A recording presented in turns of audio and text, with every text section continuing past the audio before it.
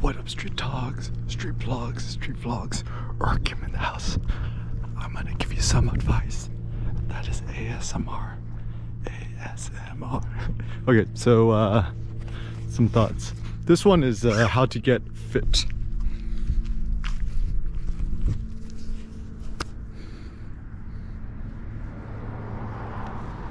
Alright, so first and foremost, get some leggings. Your butt look good. Alright, so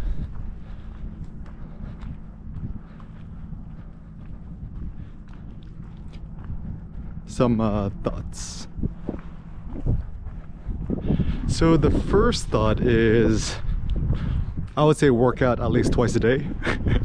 At least once a day, at least twice a day, whatever you're into. Okay, so a lot of people's like, oh, you're gonna overtrain. I'm like, nah. So I would say try to go to the gym at least once a day, right? If you have the option, you're truly privileged.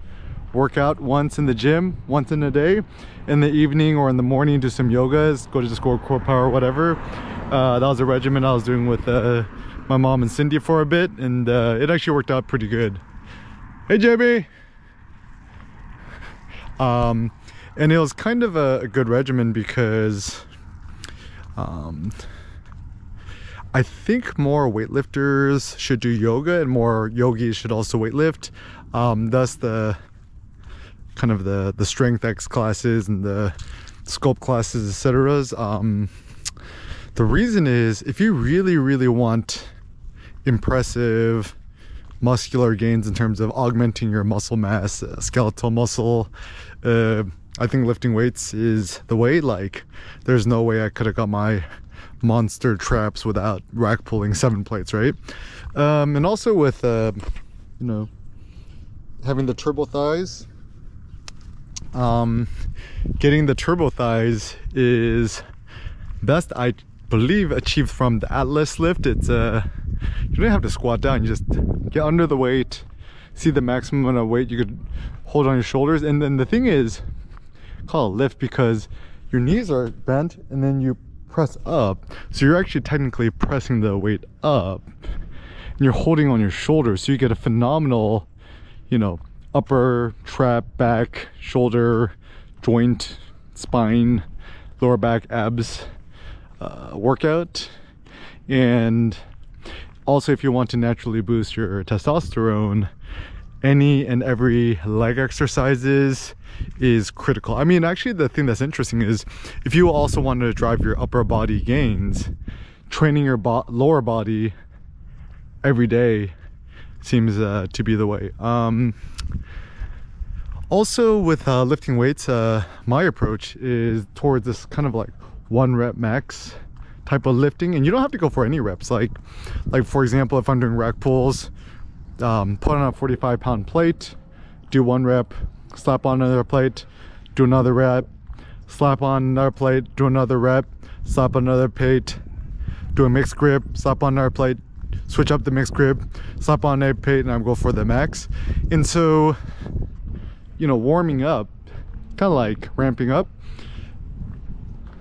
just the simple theory, the simple approach is just keep adding on a plate at each time, or you could jump by like 25 intervals or 45-pound intervals, doesn't really matter.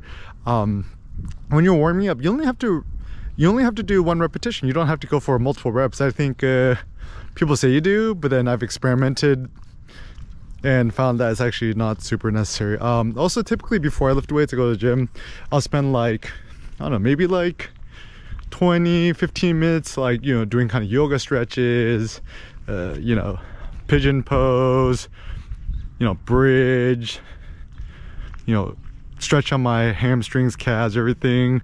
I try to do everything that I like could remember from yoga. And you don't have to do it for that long. It's like, I could do a pigeon pose just once, because like the problem in yoga, I think, is they have you do the same circuit over and over again at least 4, 5, 10 times. I'm like, that's just not necessary. So once again, when you're warming up and stretching, you just have to do a 1 repetition. It's totally fine. And then, you know, the shoulder dislocators with the broomstick stretch. Also, I do it with the battle ropes. It's pretty good to get the juice flowing. Also, I met a guy at the gym who could bench like 450. over 4 plates on each side. And he actually says he does a lot of the foam roller stuff. So taking his advice, I was like, all right, if you could do it, I'm gonna do it too. So I started doing more foam rollers on my legs, my back, my shoulders, etc. I mean, I don't know if it really helps, but it certainly probably won't hurt. I mean, it feels good. It's a game-free massage. And so I would say that's where all the functional fitness stuff is pretty good. My suggestion is don't do CrossFit, don't do things like CrossFit, because okay, first and foremost, right, look at the founder, Greg Glassman.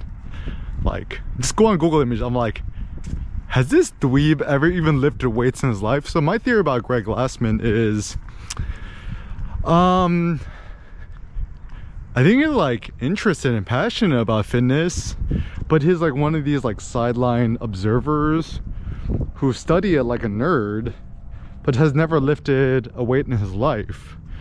So it's kind of like rando people on the internet criticizing and critique or analyzing and trying to create a philosophy without actually being a practitioner. Like, imagine if, you know, a virgin,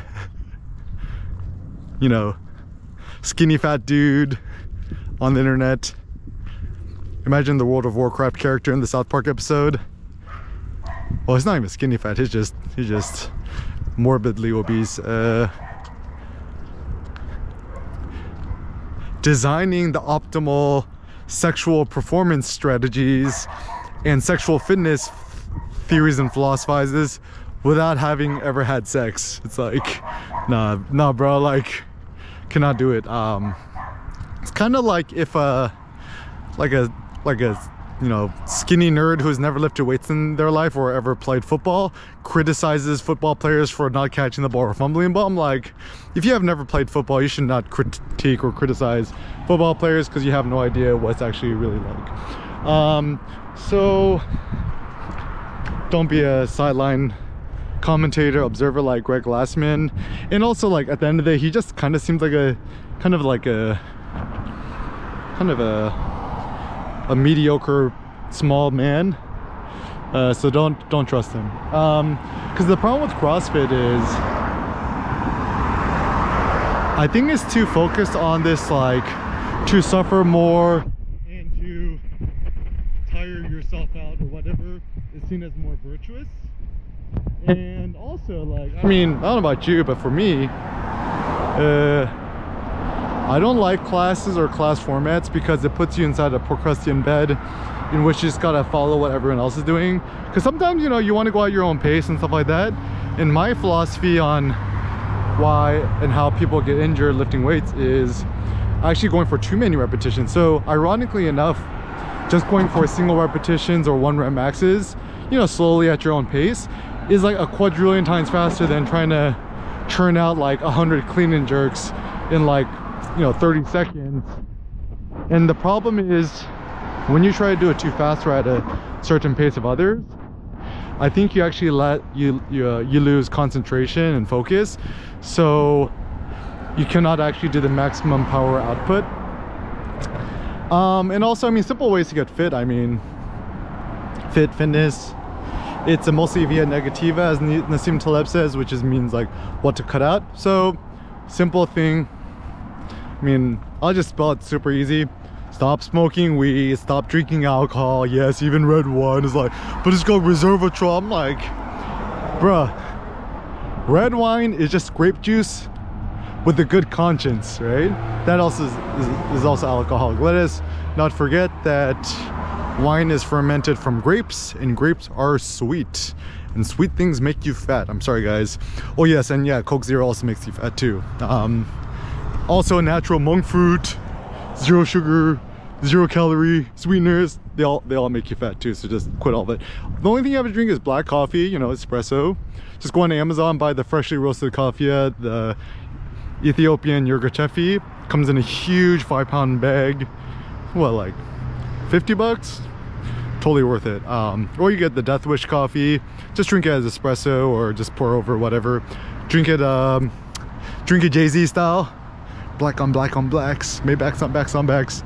No lead, no creamer, no sugar, no nonsense. Just drink water. I'm like, see dudes at the gym drinking Powerade and Gatorade. I'm like, just drink water, just drink plain water, and it's free too, right? Coffee is like practically free at this point too.